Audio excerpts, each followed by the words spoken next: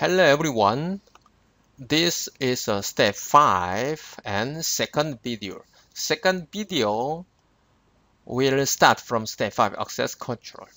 Apache's access control is very simple.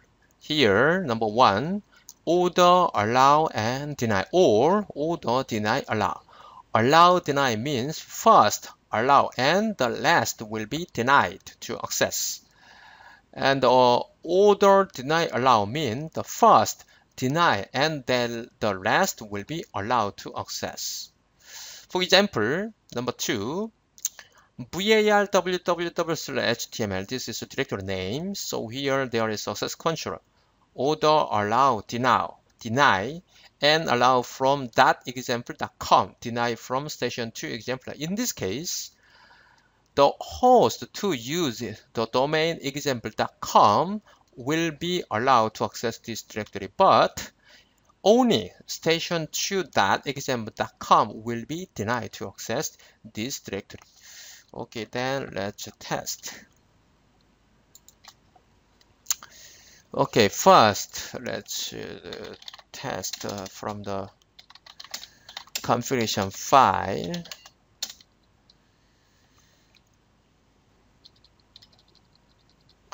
Line number 903, here there's directory server status and order here.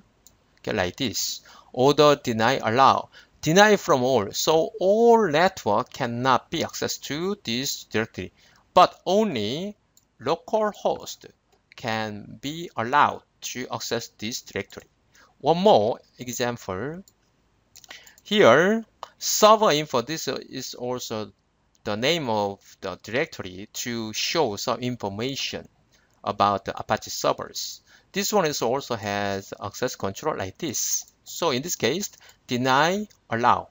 So deny from first. So all network cannot be accessed to this directory, but only 192.168.80.10.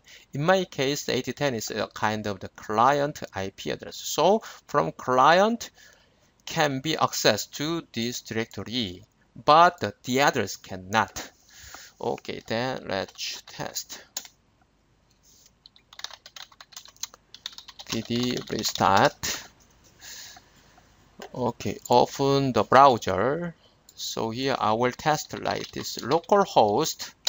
Then in this case I can see the index file, index.html. Okay, here www.chal.com. So here server status. Okay, no problem. So here server status directories shows some information about our status now. But here let's try chal.com server status. So in this case, in my case, 192.168.10 is a kind of client system. So here, forbidden, like this. Okay, then now the second example, server info. But the server info is okay to access. Those two, in this directory, I can see some informations for the Apache servers. But here, chal.com server info. In this case, forbidden because, so here 8025, it means this directory server info only is allowed to access from only 192.168.80.10. So no problem to access like this. This is access control for Apache. Okay, CGI. CGI is a common gateway interface, and normally CGI support dynamic context for web servers. For example, if we want to support the CGI, in this case you can use like this. In the configuration file, you can add this kind of line, script alias CGI bin, BARWW CGI bin. It means in the browser, CGI bin show the CGI the files, but even if you can see the this kind of directory, but this directory, the point /var/ww/cgib in the system. So if we want to support the CGI, in this case, just put CGI files here, var/ww/cgib. Then you can see CGI files in the browser. And here there are three modules for CGI I want to recommend. Mode PAR, this module support super fast dynamic contents for PAR script. And more mode under PHP. Also this one, the accelerate PHP code to Apache servers. And the mode spelling, this one normally attempt to correct mistake URLs. In the URL, if there is a mistake, then this module try to support attempt correct mistakes. Okay, step 7, htaccess file. htaccess is a kind of directory authentications. Directory authentication means you need ID and password for specific directory access.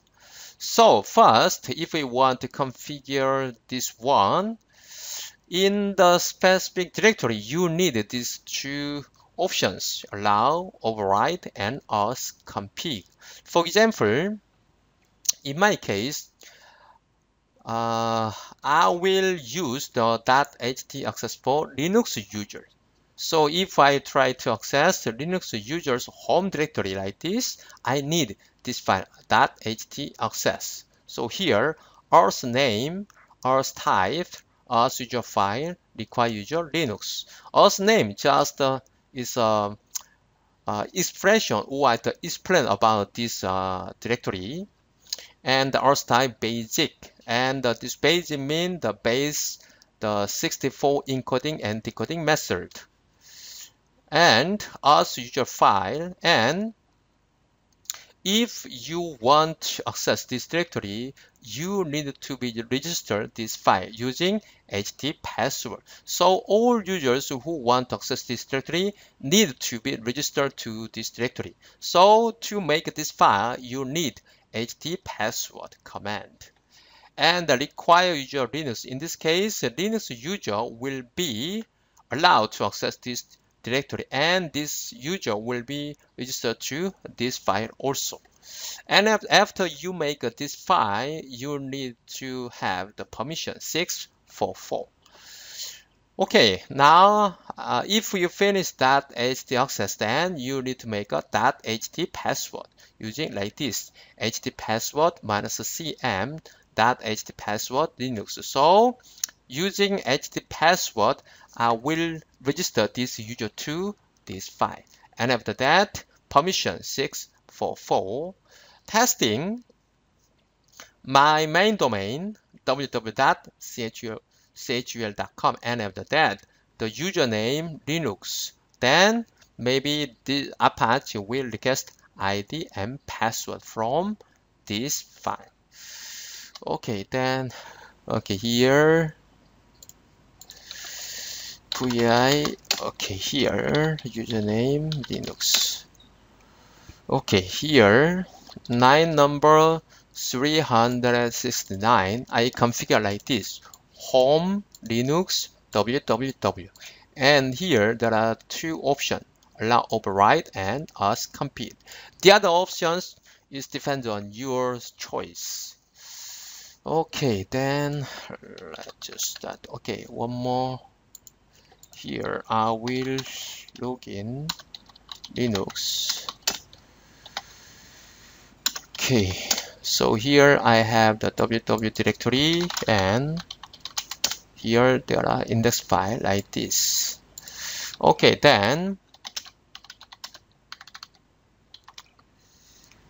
okay, can you find that htaccess? Okay, I will read.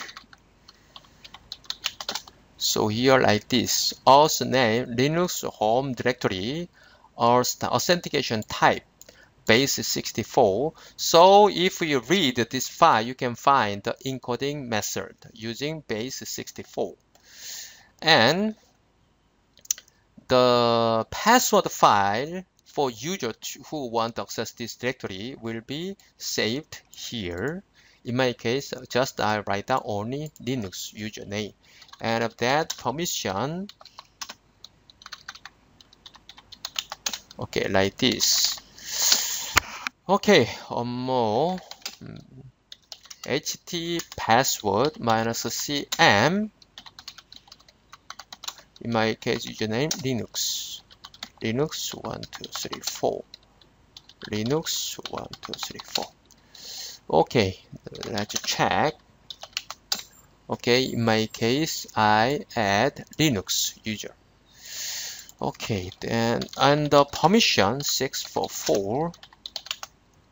Okay, so let's test.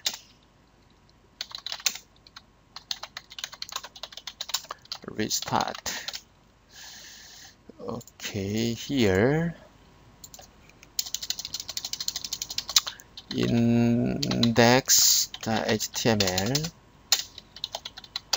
Okay, here in my case here, and username Linux. Okay, can you find this kind of window? So here username Linux, password Linux 1234.